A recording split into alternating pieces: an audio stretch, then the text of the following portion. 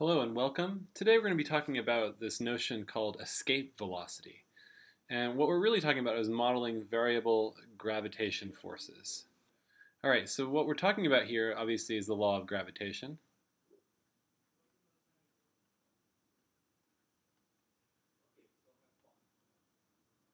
The law of gravitation, there's some little mass right here, and there's some big mass.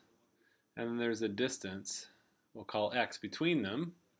And we're really thinking of these masses as point masses. So we're really looking at the center. So we're taking center to center, what is the distance between them? And that's going to be x. And then, of course, the force between these masses, which we'll call Fg, is going to be, it'll be g, the gravitational constant, times m. I'm going to put a capital on that, just times the mass of the big one, times the little mass of the little one, all over x squared. So that is the force. And of course, right here we see it actually depends on distance. So of course, if the distance is small, the gravitational force will be high, and if the distance is very large, of course the force will be very, very, very weak. And it'll go as 1 over the square of the distance. Okay, so of course, near Earth,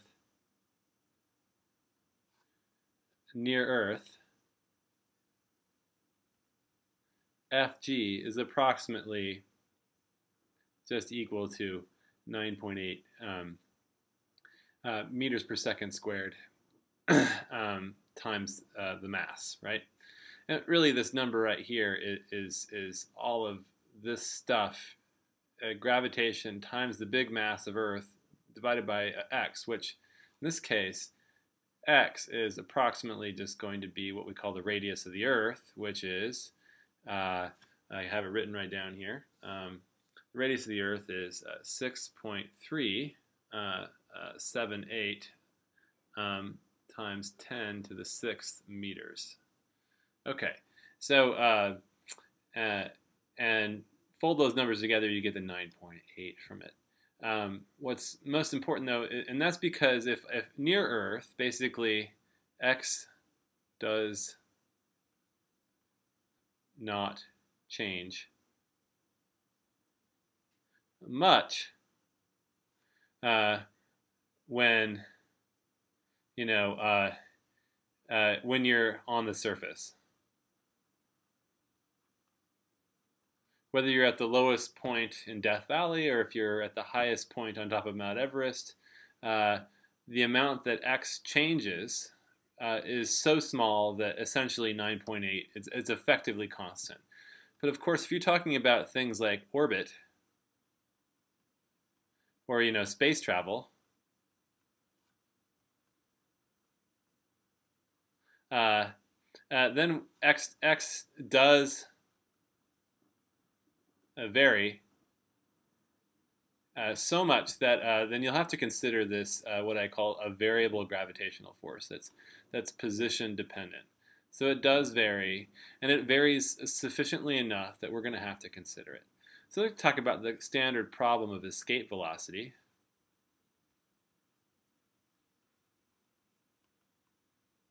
And that problem is we have Earth down here.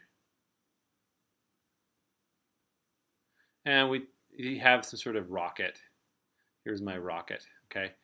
And we're going to fire off the surface of the Earth, and we're going to go up. And let's say we have some starting velocity, which we call v naught. We'll just pretend, we're going to simplify our situation, that the rocket will accelerate to v extremely quickly. And then it's going to launch into Earth. And of course, the whole time, this is our v of t as it goes up, the rocket will fire and then stop firing. So we're going to consider not really a rocket, but actually a rocket like a projectile.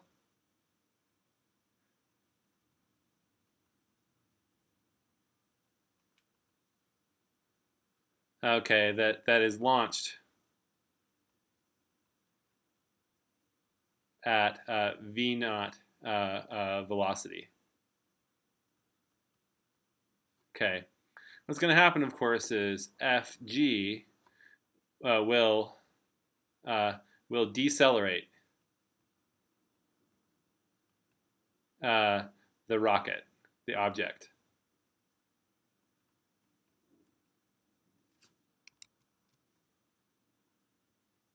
Okay, this rocket object.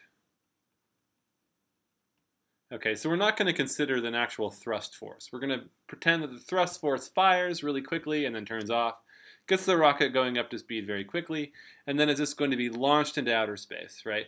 But this deceleration, we want to know, basically there's two outcomes.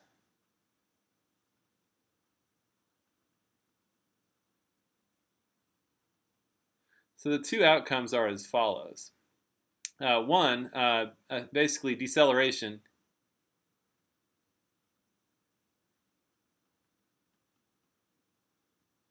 Deceleration will force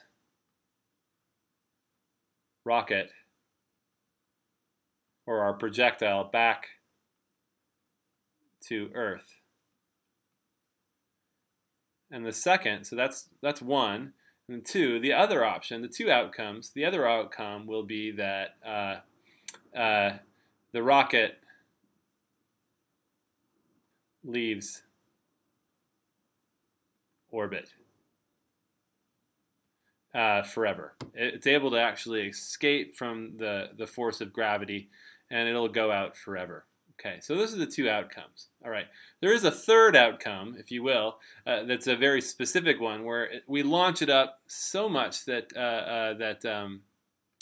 that somehow we can get the rocket to stop and to sit in one place far above Earth, and it somehow then essentially there's this perfect balance. But we're not going to consider that. It will never actually happen, but it just slows down so slowly that it essentially is just never going anywhere. Okay, all right, so these are the two outcomes. And so we want to find out, essentially, the question then is,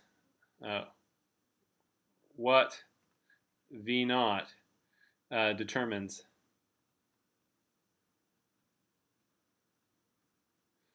which outcome happens. Okay, so that's the question. All right. So again, let's write down the differential equation and get going. Okay, again, so let's write down the problem. So what we have here is we have control. Our parameter then, our unknown is V naught. That's our velocity, our initial velocity.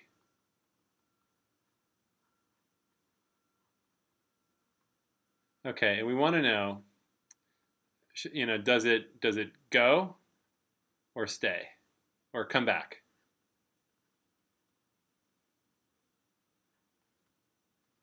Okay, and under what conditions on V naught do you get both of those? All right, so what we're going to do is write down the differential equation. Okay, another problem. We're going to neglect air resistance.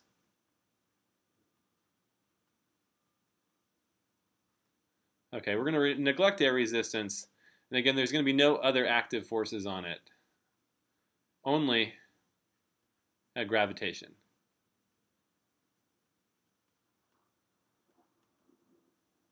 Okay, so this is going to be a simplified problem. So let's write down the differential equation. Of course, it's always going to be F is equal to ma, or as you'd write it as m, that's the mass of our rocket, times dv dt is equal to,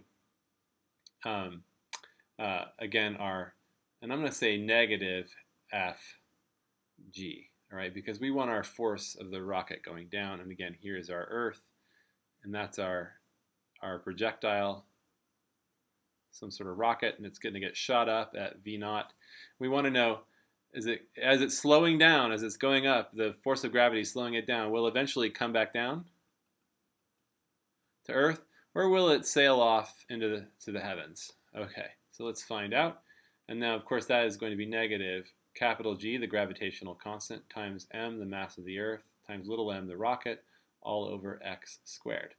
So we can write this again. I'm going to rewrite this, and now we're actually going to write this as a second order differential equation. Oh, I'm going to back up here. We see that the little masses cancel. The actual mass of the rocket doesn't matter. It's only its initial velocity. So we're going to get as a second order differential equation for the position x. And that'll be the height of the rocket in space at every time.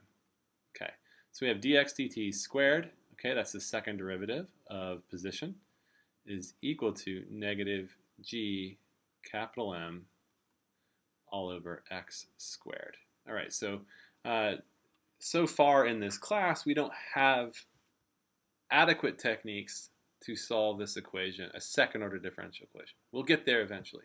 But I'm going to show you a trick to do this particular equation. So let's first write down some parameters.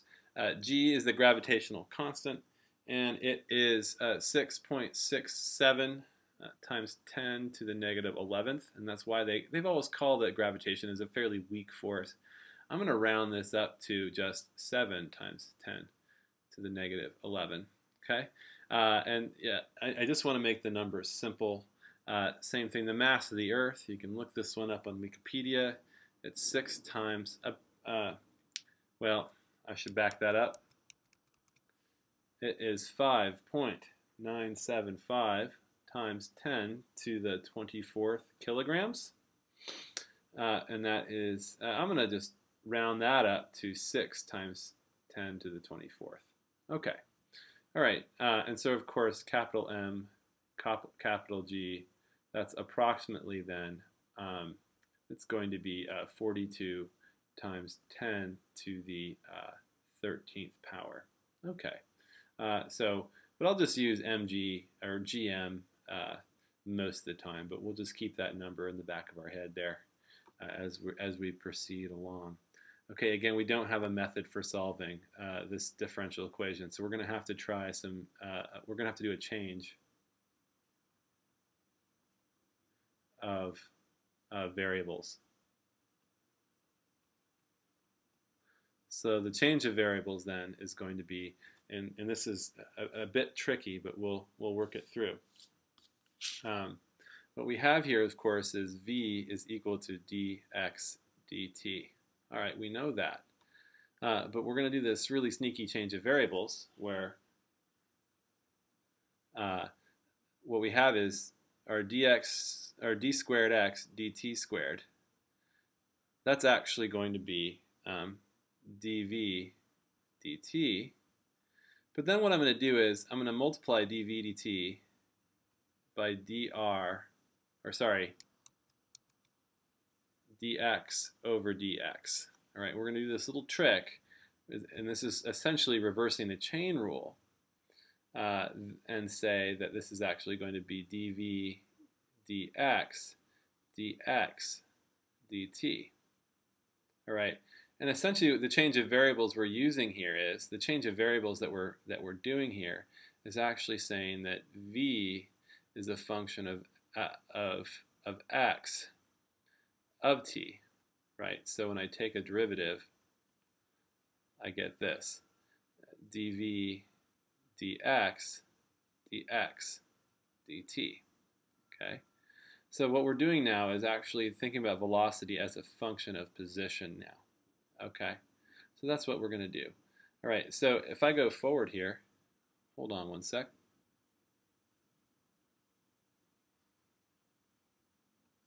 I just have to erase that comma. If I go forward here, and I know what this is, that is v, of course. So what we really have here is v times dv dx. Okay, so this change of variables allows us to make some important changes to this differential equation. So remember, this is all equal to that. So anywhere I have one of these, wherever I have one of these second derivatives of x with respect to time, I can put v times dv dx in its place. Right, so that's a fairly clever trick. I think most students look at this and they're a little bit taken back by it. But it's these kind of things that I think they show up enough in mathematics. It's not an easy thing to do. It's something that took a lot of thinking and a lot of struggle to figure these things out at first. And at this stage in your understanding, the important thing is to just accept that yes, these things can be done, and the more you see them, the more you'll get used to them. All right, so let's now write down what our differential equation is. I'm going to change pages here. So now we have, what we had before was dx dt, d squared x dt squared was equal to negative g capital M all over x squared. But we're now going to write it as follows. We're going to write it as v dv dx is equal to negative g m all over x squared. This equation is separable.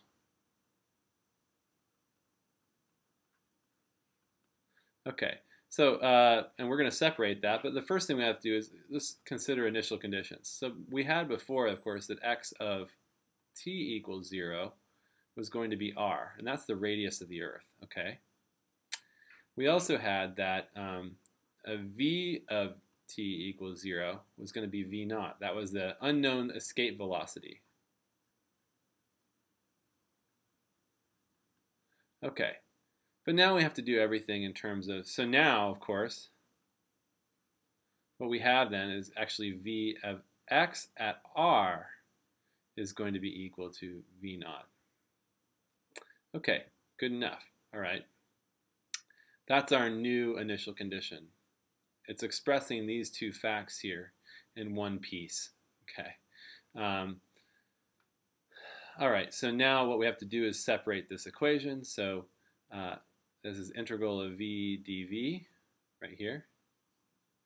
And then that's equal to, on the other side, negative g m integral of 1 over x squared dx.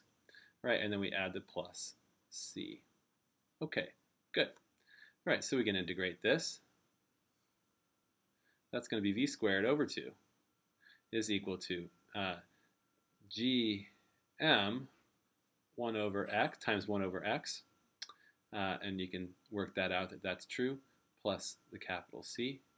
All right, and now we're going to include the initial condition. I'm going to move this over. We know that now v naught squared equals 2 times g m all over r, because that was the initial condition for r, for x equals r, plus c, capital C. All right, so we just have to solve for c.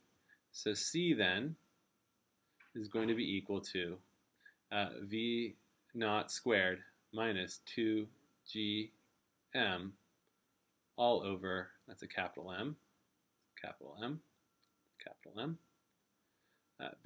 Need to be careful there, over r. All right, so now I have our constant there. We follow through with that and then find that v of x then is going to be equal to the positive root of g m all over x plus v naught squared minus 2g m all over, oh, we need to put a 2 there. It's 2gm there as well. 2gm over capital R. Okay, so that's our solution. Good. Let's actually do some plots of this. And again, we had these two outcomes, right? So the idea here is we have this constant here. That's that c constant, whatever it is. And if I were to look at this, we see that this x is going towards 0. The question then is, of course, what we always worry about with square roots is that it's only valid if argument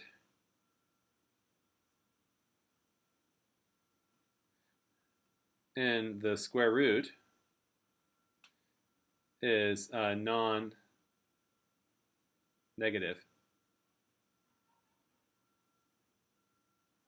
Okay, and so what's really going to stop it from being negative is what the value of c is. Because of course, as x gets bigger and bigger, this thing is going to go to 0, and we're going to be left with this. And if this is negative, then we're going to have some problems. All right, so so what we need to look at here is this case. So what we have to say is Vx is valid is valid only if v squared 0 minus 2gm over r is greater than or equal to 0. All right, and we can see that that implies then that v naught squared has to be greater than or equal to 0 to 2gm over r. Right? In this case, we get the following thing. So I'm going to actually look at the case of just strictly greater. What we're going to get is a decaying type function like that that eventually leads to v naught, that velocity. Oh no, sorry, I apologize. That's not true. What velocity does it go to? This goes. It's going to go to. It's going to go to when this is 0. So this value right there is going to be root v naught squared minus 2gm over r. All right, provided it exists, it's a real number. So this has to be positive. Okay, and that is what we call the terminal velocity.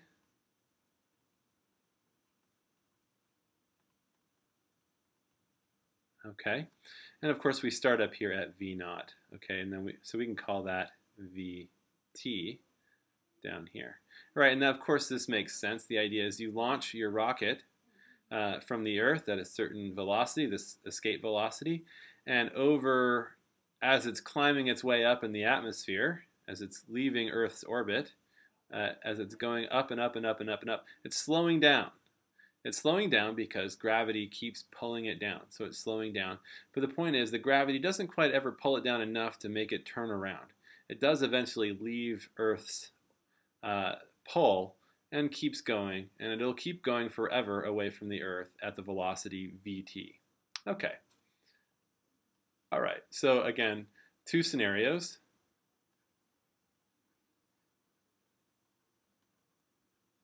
So the first scenario was that v0 squared, or v is going to be greater than square root of 2g over m over r. Okay, you know, what is this value? It's probably worth. So that's the first scenario, and that's the scenario where here's Earth.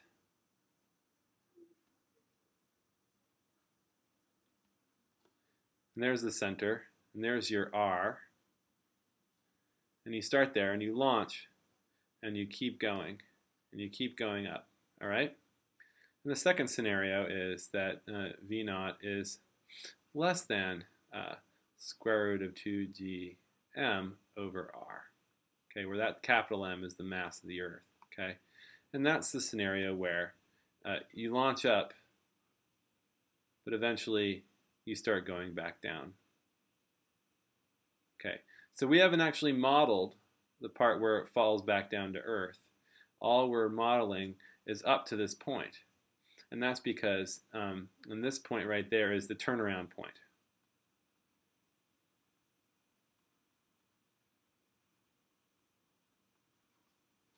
And that occurs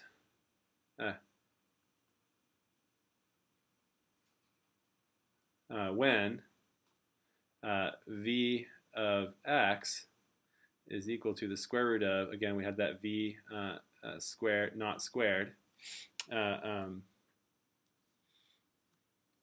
Sorry. We need to be more careful there. 2gm all over x plus v naught squared minus 2gm over r. It occurs when that is equal to 0. So it occurs at this specific height, which we'll call xt for turnaround. Okay, so we put that in there, xt, right? And it's when this thing, of course, equals 0 as well. Okay, so those are the two scenarios. So let's just get a rough figure for what this escape velocity is. So I said that that capital G over m, or G times m, was approximately equal to 42 times 10 to the 13th. Okay? All right, and we also said that r was the radius of the Earth was about 6 times, and this is approximate, 6 times 10 to the 6th. All right, so let's put that together. So of course, 42 times 10 to the 13th all over 6 times 10 to the 6th. So that's going to be about 7 times 10 to the, well, 13 minus 6, so that's going to be times 10 to the 7th. All right, and now we need to take its square root. So that's going to be 7 root 7 times root, oh, I should just do this, 10 to the 7 halves. So whatever that number is, if you punch it into your calculator, you can find a pretty good result for it. So 7 halves, that's going to be, it's going to be somewhere in the thousands of kilometers per second. So it's going to be very fast. Several thousand kilometers per second. Or sorry, meters per second, I should say. It should be several thousand meters per second. So that's, it's pretty fast. Okay, that's faster than I think you could capably do in Earth's atmosphere with a real projectile. So, of course, real rockets, they fire their rockets for an extended period of time as it leaves the atmosphere and slowly speed up before they actually leave to get out of Earth's orbit. So anyway, thank you very much.